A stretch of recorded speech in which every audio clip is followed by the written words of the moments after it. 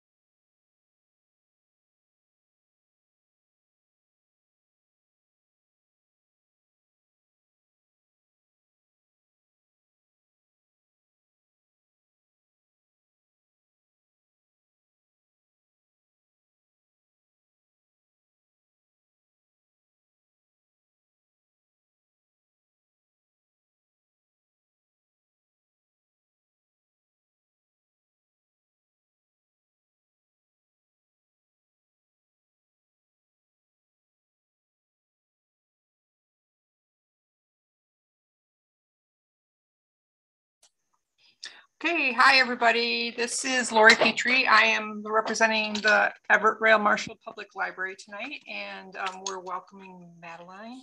And could you tell us a little bit about yourself before you get started with your presentation?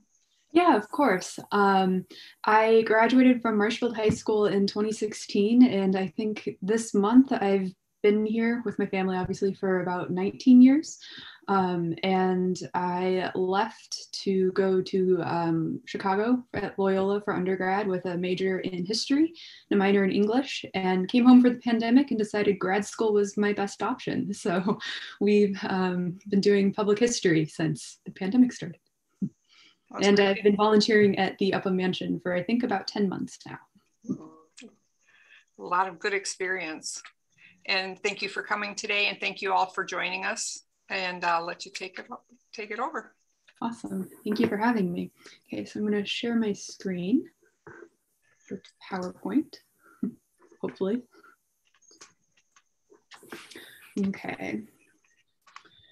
So behind closed doors, the garments found in the Northwood County Historical Society's clothing inventory. Boy, here we go. Okay, so the past year at the Apple Mansion, according to the intern.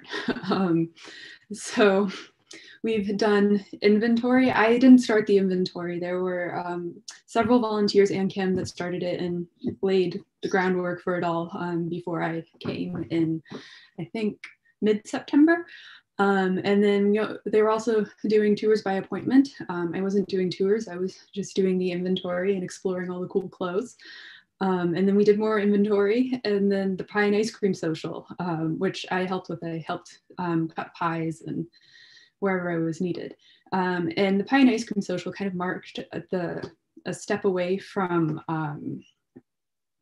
the inventory and into working on a variety of different things, most of which have been kind of inspired by Marshfield's 150th anniversary coming up in 2022. And before I get any further, I should probably mention that I'm not an expert. I've done some research on garments inspired by a sewing hobby that I rediscovered during the pandemic, as so many of us did. So if you have any questions, feel free to ask. And if I get something wrong, please feel free to correct me. I'm here to learn just as you are. So I narrowed down the inventory steps to five main steps. So we identify the garment and hopefully find a catalog number for it. We enter that information into Excel. Then we take a photograph of it. And then we do a preservation step and storage. The way I've structured this talk is kind of around these steps. So I'll break down what we do during each step, and I will also highlight a garment that we have in our collection, probably one that I think is pretty cool. It's what has been happening, and a lot of them are based off of the exhibit that we have up on the second floor right now. And this garment is, I believe it's a child's dress. I think it's an FIC, so found in collection. We'll learn a bit more about that in a minute. But the embroidery on this is what caught my eye. I've been loving that. So the first step is to identify the garment. And I kind of feel a little bit like Sherlock Holmes when I do this initial inspection. And I've learned a lot of things about garments. That's how I've done it, at least. And we hope to find a deed of gift that goes with it, or a name associated to it can get us to a deed of gift. So the deed of gift is a document that anyone who donates something should have to do. And it just outlines who you are, what you're donating, and any information you have about it. And that enables us to give it an accession number, which we'll talk about in a minute. But this garment right here, I believe is an FIC, but the men's coats I found kind of cool to look at. There are lots of surprise pockets for me because I don't wear men's clothes typically. But here you can see a pocket, this little white strip right here, and there's another one over here. And I did a bit of research on it. I couldn't quite figure out what it was for, so if you know, let me know. But in this pocket over here, there's actually a wad of fabric, which I believe is just extra coating material. But one of my fears I have learned is plunging my hands blindly into pockets of old garments. So that has been, we have slowly conquered that, but especially in the case of all the three-piece suits that we have. And here we are looking at a suit that was worn by William Uthmeyer. And inside the pocket of, these are the pants of the suit, but inside the pockets of the pants and the jacket, there are tags like this. And you have the tailor, the city, and then who it was made for, in this case, Mr. William Uthmeyer, and the date it was made, which is February 8th, 1911. So that's over 110 years ago. And this has actually been really nice for identifying garments just because we have a name to connect to it. And once off the rack suits became a thing, it gets a little bit more tricky to nail down who it's related to. But the Othmeyer family came to Wisconsin in the 1880s, I believe, and they were involved in a variety of businesses in the central Wisconsin area before Mr. Othmeyer opened the Othmeyer Hintz General Store on North Central Avenue here in Marshfield. So the accession number for this, we were able to trace it back based on the last name, is 2002.03.02 A, B, and C. So 2002 is the year that it was donated to us. The 03 is the number of donation it was that year, and 02 is the number with object within that donation. And then the A, B, and C tells me that there are 3 parts to this donation. So the end of step 1 results in this tag over here on the hanger. This hanger is an ideal, and we'll get into that later. And then there are smaller tags on each of the garments as well, usually attached to a buttonhole. And if there's not that, then placed in a pocket. But the 3-piece suit, fun fact, was developed by King Charles II of England in 1666. Well, someone developed it for him, obviously, but he liked it, so he made sure everyone in his court was wearing it, and he was wearing it. It was just the hot thing that year. Shortly after, King Louis XIV of France made the 3-piece suit the official uniform for his footmen and servants as a joke. But it's a little funny because who's laughing now? Men's fashions have not changed too much in the past 300 plus years.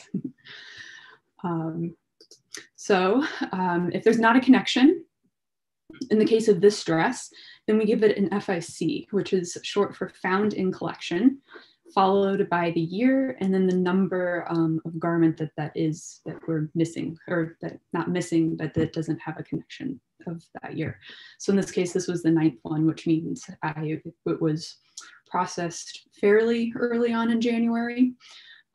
This is actually a cool seersucker dress. I should note that any mannequin pictures in this, all the mannequins are probably a little bit too big for these garments. But this is a faux wrap dress, and it has pockets, which pockets in dresses are cool, especially when they're historical dresses. Yeah. So step 2 is entering the information into Excel. And there are 5 columns to fill: the catalog number, garment description, donor, notes, and location. And we'll get a bit more into that on the next slide. But here is a smoking jacket. As you can see, it was Mr. Fred K. Camps. It was donated to the Historical Society in 1996 by Chris Buchanan. Fred Camps was a businessman in Marshfield. He co-owned Default Camps Mercantile Company with his brother. The business was sold in 1923 following his brother's death. When Kim and I were trying to decide what garments to feature in this, she reached out to Chris to see if we could get a more exact dating on it. And Chris says she remembers seeing her grandfather wear this. So we think it's from the 30s or the 40s, maybe a little bit later. So it's always fun to hear about little personal connections like that. So this is the Excel sheet. There are lots and lots of pages like this. I outlined the entry that we are looking at right here. And this goes to the smoking jacket we just saw on the previous page. It was donated in 1996. It was the 19th donation of that year, and it was the 11th object in that donation. That's the catalog number column, and then the description is where we describe it, and it's mostly me describing what I see and trying to do some research to figure out what I'm describing. Because of my little sewing hobby that I picked up, I've learned some sewing terms, so I can kind of identify different types of cuffs and pleats and lapels, but so it goes through stages. You'll notice if you ever read through it, it will sometimes be really detailed, and then other times it'll just be dress with full skirt. And then we see over here that Chris Buchanan donated it. And then in the notes is where we would note anything like if it needs a new hanger, like this object does. So that typically means it needs a non-wooden hanger or a padded hanger, which we'll hear about in a bit. And then location over here, we see that it's in Mr. Upham's room. So that means that it's in the closet. And then the LL signifies that it's on the lower rack on the left side. And then there's a left upper rack, a right upper rack, and a right lower rack. After Excel, we take a photograph of the object. These are the Uthmeyer pants we saw earlier. You can see the little whiteboard down here with the number on it. And this is mostly for our own reference. I think there should be somewhere between 400 and 500 images from the whole inventory from before I got there, and there will be a lot more after I'm gone, I'm sure. But the purpose of the photograph is that it makes it easier for us to figure out what a number is referring to, so we don't have to dig through the closets to refresh our memory. It also makes it easier for researchers if anyone ever wants to see something specific. We can just send them a picture and say, if you need better quality pictures, feel free to come in or let us know. And then between the Excel step and this step, I've learned or rediscovered rather that I'm really bad with numbers. It's resulted in a lot of headaches and laughs, possibly more laughs. We've created some puzzles of our own. Some garments have pictures with the same number and they don't have any, it's, yeah. But we're working on that. So our next step is preservation. And there are four main components to this, I have realized. Acid-free tissue paper, acid-free boxes, garment covers, and padded hangers. Over on the right, we will see a picture of a pair of shoes that we found in the inventory. They were donated by Marge Heydrich. And I believe they're from the early 1900s. I found them a little hard to date. If you know, let me know. But you can kind of see the beading and then like the way the leather has just molded, and then the sole of the shoe is really cool too. But then you also see tissue paper in it, and that's acid-free tissue paper, and provides a bit more support for the shoe because it's fairly fragile and can fall over a bit. But when we found the shoe collection, most of the shoes either had newspaper or plastic in them. And that's bad for not just shoes, but all garments. It tends to degrade, damage, destroy the garments, the objects. Some other ways it can do this is like shattering from silk is worsened by these things. Historical silk often shatters because silk was sold by its weight. So people would add chemicals to it to make it heavier, but those chemicals damage the garment in the long run, unfortunately. And then heavy beaded garments that aren't hangers also struggle because they're heavy and the seams are not super strong / meant to last 100 years. Moth holes stretching from being on hangers, creases from folds in shoes. But luckily there are ways to prevent this. So we've discussed the tissue papers with the shoes. And the next one is boxes. Instead of having things hanging, they can go into a box, acid-free preferably, but if we can't get our hands on acid-free, we go for,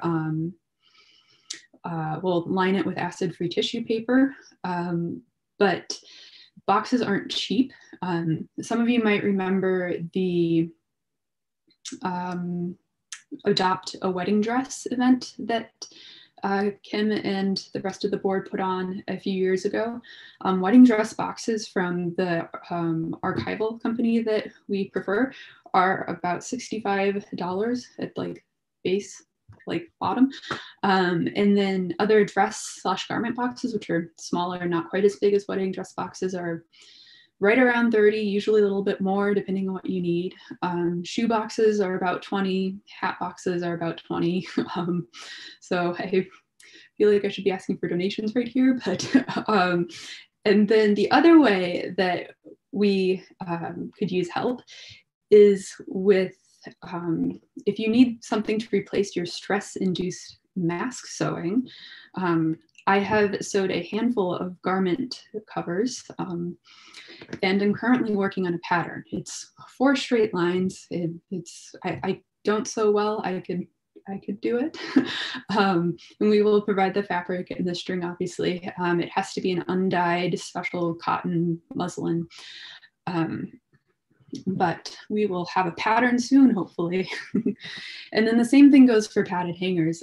It's a lot nicer and easier on the garment to have that extra padding, and the batting that a lot of people use in quilts is perfect for this.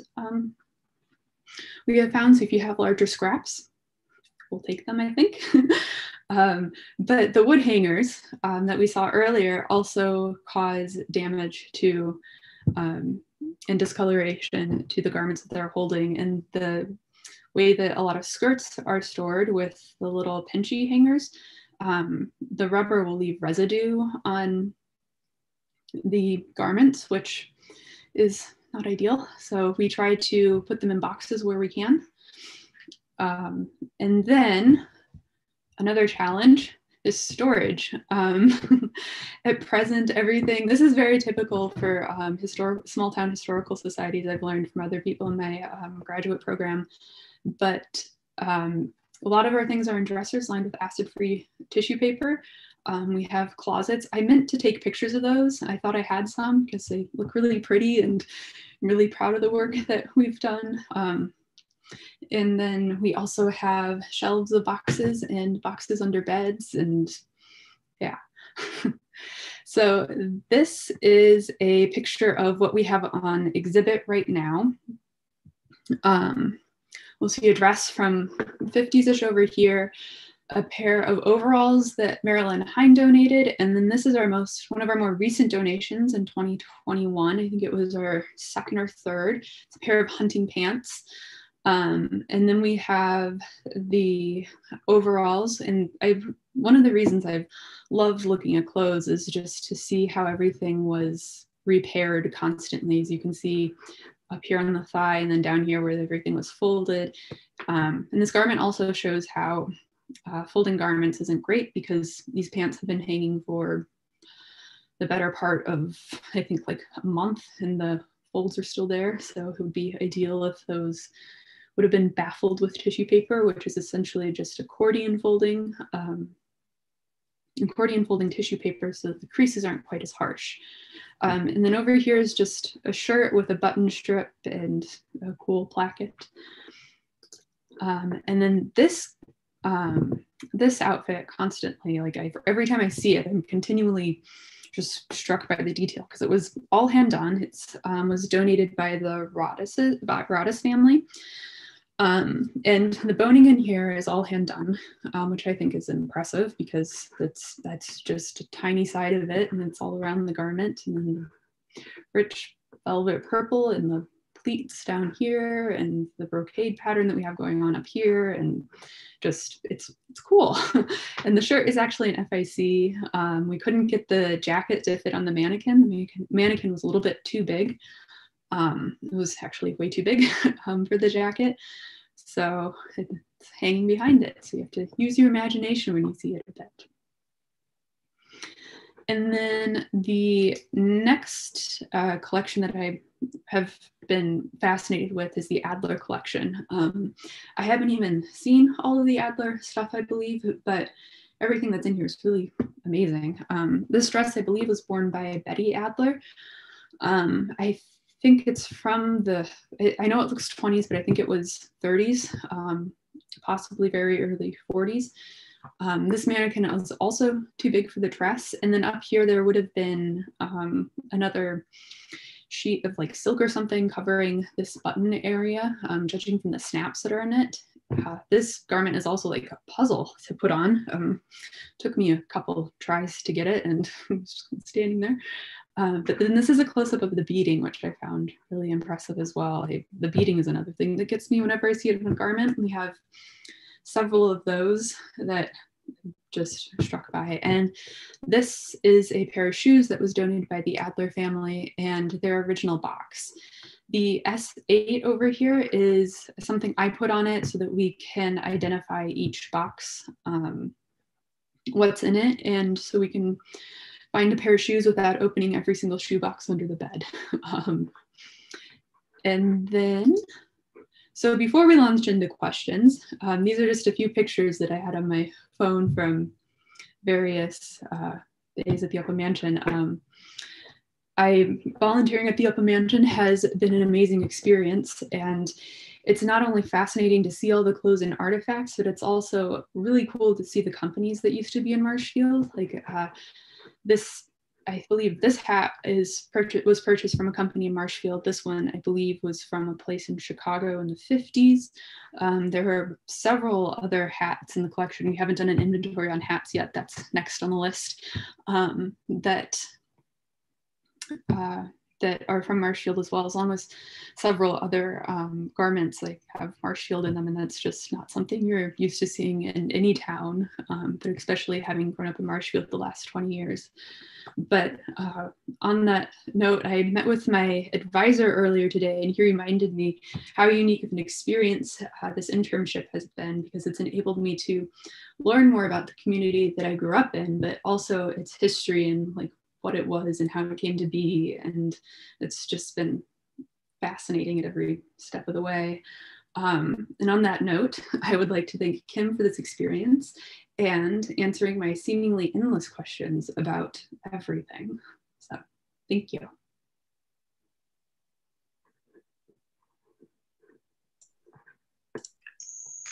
Thank you for sharing with us, Madeline. If anybody has any questions, you can either add that in the chat or in the Q&A, and we'll start taking those now.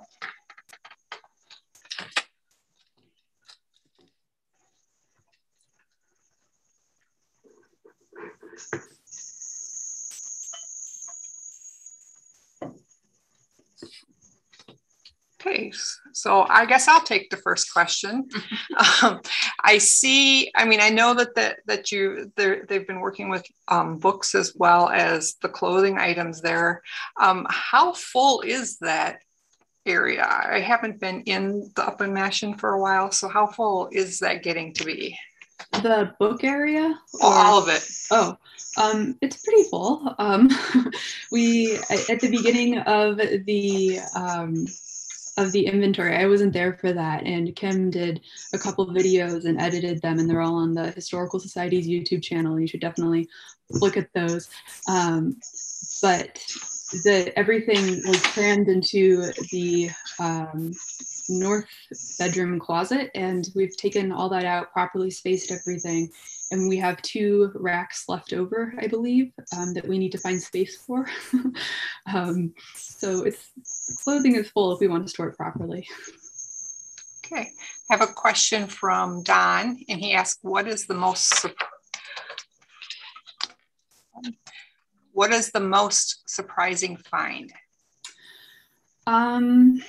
Pretty early on, I went through the hats, and the feathered hat pictured here just keeps coming back to me. I couldn't tell you why. I think it's really cool. But then there's also in the dresser, in the little alcove before you go into the bathroom upstairs, on the top drawer, there's like these little mink faces, mouse face looking things that are just right there on the top of the drawer. The first time I opened it, it jumped, but it's attached to a scarf thing that I should know the word for. Okay, the next question comes from Catherine. She says, I'm the great-granddaughter of the upstairs maid in the Upper Mansion. Go ahead, she's a bunch. I'm sorry. No. Okay, and she says she's also a costume historian, and I am considering launching a YouTube channel on heritage sewing to support my authorship. Ooh, that's exciting.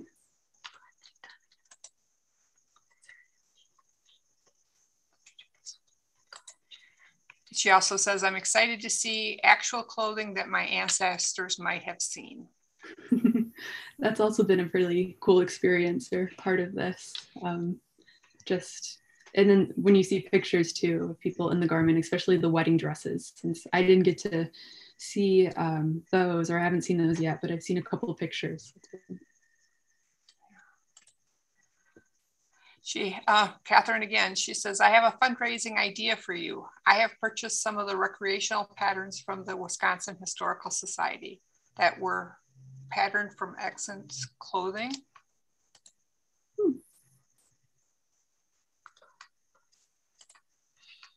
Okay. This question is from Lori. She says, have all of the clothing items been inventoried? If not, what would you estimate the number of items left to be? What would you estimate the number of items left to be inventoried? We haven't done the hats yet, men's or women's, and we haven't done men's shoes.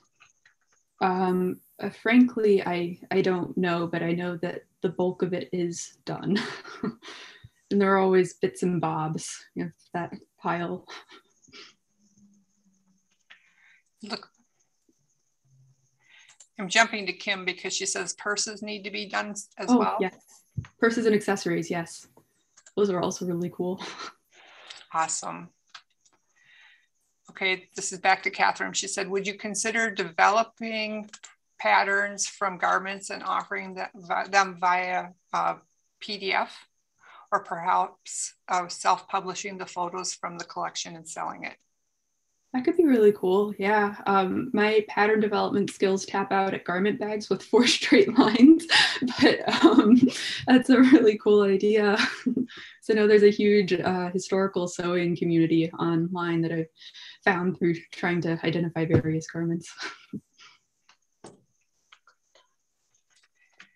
Okay.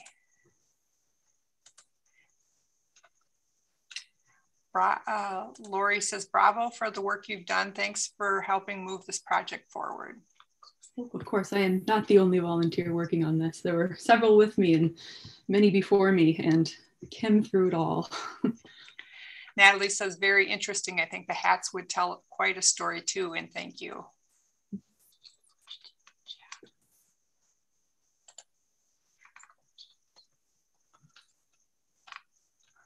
Okay, so I have a question through the chat here. Have there been questions from local theater groups on what type of costume should be used? This is from Barb. That's an excellent question that I think Kim would be better suited to answer. I've only been here during the pandemic when theater has been kind of quiet. But I would imagine that the Historical Society would be a great resource for that.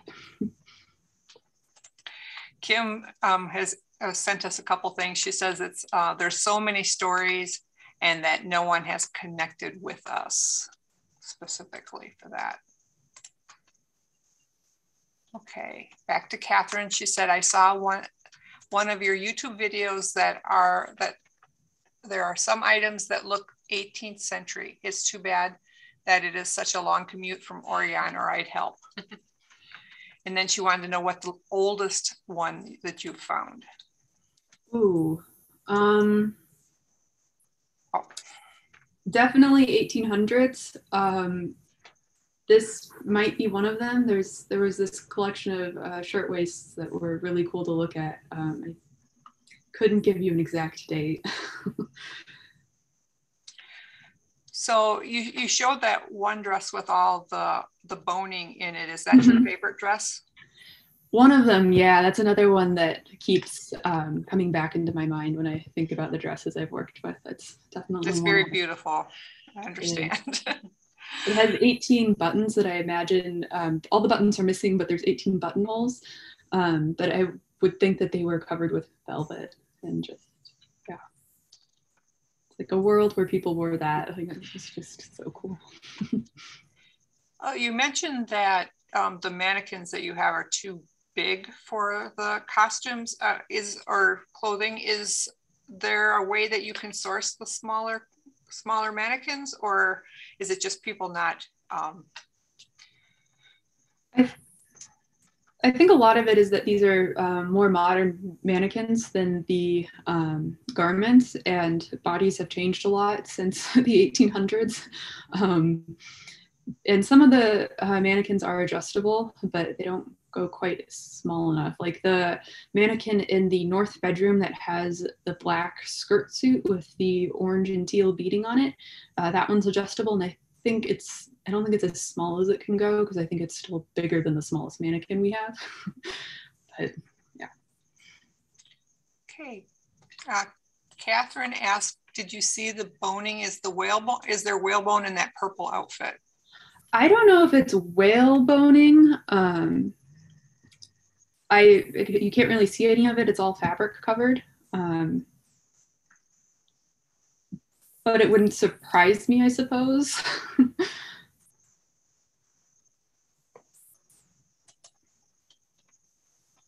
Yeah, Kim dropped in and said dress forms can be made if we need to, but they're very expensive. And Catherine came up with another one, said the mannequin idea, there are DIY mannequins that you can sew and stuff yourself. That might be fun to sew up custom ones for your collection. Another great idea. Yeah. She says, check out bootstrap patterns for mannequins. Ooh, I'm writing that down.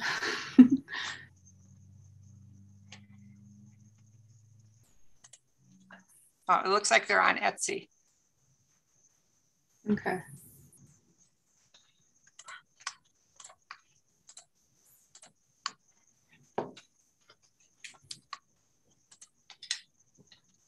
So do we have any other questions for Madeline? Madeline, sorry, I said it wrong.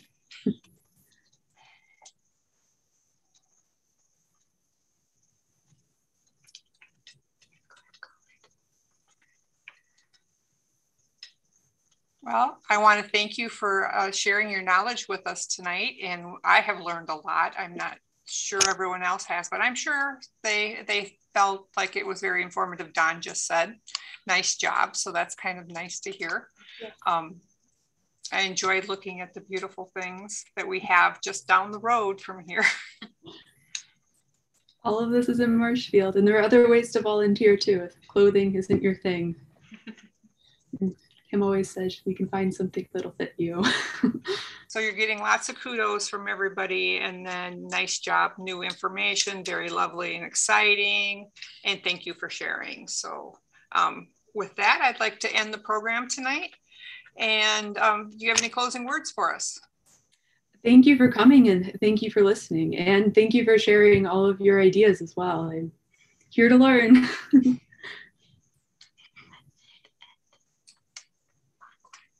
Thank you all.